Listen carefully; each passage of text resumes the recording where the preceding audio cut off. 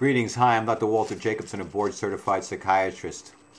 Every day is a new opportunity to make better choices.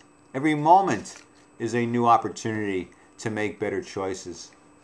The thing about choices is oftentimes we have a goal, an ambition, a desire to make something happen. For example, maybe it's to lose weight or to be on a diet.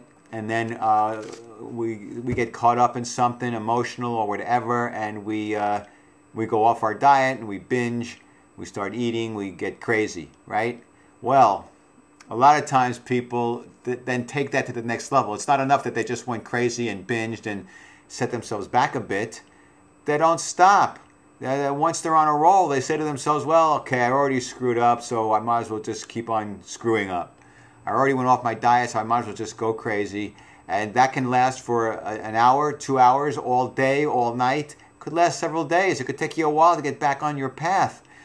So not good. You know, if you make a mistake, if you fall off the wagon, there's no sense in compounding the problem.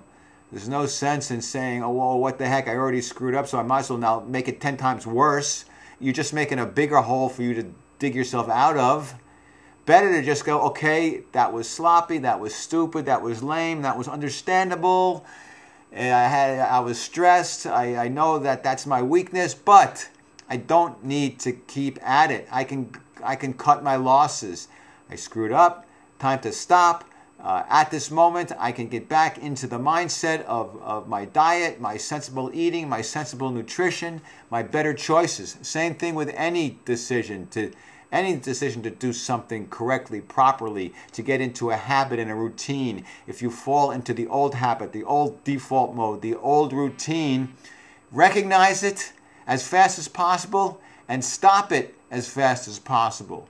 And don't beat yourself up over the fact that you screwed up and you set yourself back. Just say, okay, it happens. 2 steps forward, 1 step back, but I'm still going forward. I can stop now and get back into my mode of happiness, success, prosperity, abundance, making good choices, healthy choices, right action choices. Yeah. So it's okay if you fall off the wagon. It's okay if you fall into default bad habits. But catch yourself fast, correct it, stop it, fix it, get back into your program, and don't beat yourself up with guilt, shame, and self-loathing. Acknowledge that it's human for this to happen, and get back on the bicycle and start pedaling, and feel good about yourself. All right, that's it. Thanks. Take care. Peace be with you. See you next time.